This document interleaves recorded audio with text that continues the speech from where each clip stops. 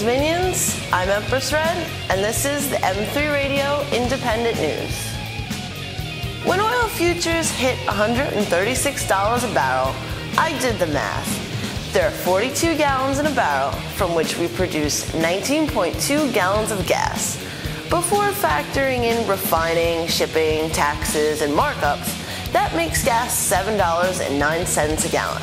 If it costs $4 a gallon to fill your car, now it's going to cost much more in the near future. Because without a doubt, we'll soon be looking back at today's prices as being the good old days. So what's the reality of today's oil prices? Gas costs jumped 144% in just a few years. Farmers in Tennessee have gone back to using mules to plow land instead of tractors. Airlines now charge for checked bags. Some gas pumps can't be recalibrated to handle these prices. Oil companies are reporting record profits.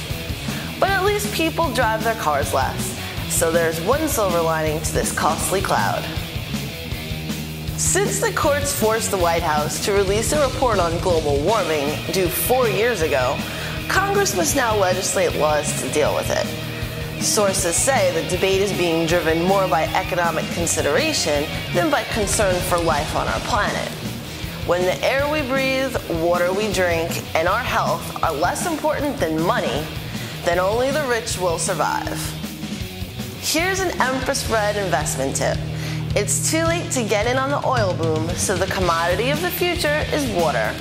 We can't live without it, we're running out of it, and I predict he who controls the H2O rules the world. What tipped me off? The court-ordered report from the Bush White House on global warming. Read it and weep, my minions. Your tears may be all you'll have left to drink one day. Call them the Thong thieves. Two crooks in Colorado robbed a convenience store of cash and cigs and hid their identities by wearing thong underwear on their heads. While the partial panties barely disguised the criminals and left most of their faces uncovered, witnesses only recalled two details. One's mask was red and the other was blue. It's no whale tale when I tell you boys, that's why we girls wear them. A woman was arrested for living in a man's closet for over a year. The gullible guy had noticed food missing for a while and called cops to investigate. Police found a homeless woman who confessed to hiding in the unused area for the past 12 months. When he was at work, she'd sneak showers and food. Don't get me wrong. Guess a girl's gotta do what a girl's gotta do. A former White House press secretary blew the whistle on his ex-boss.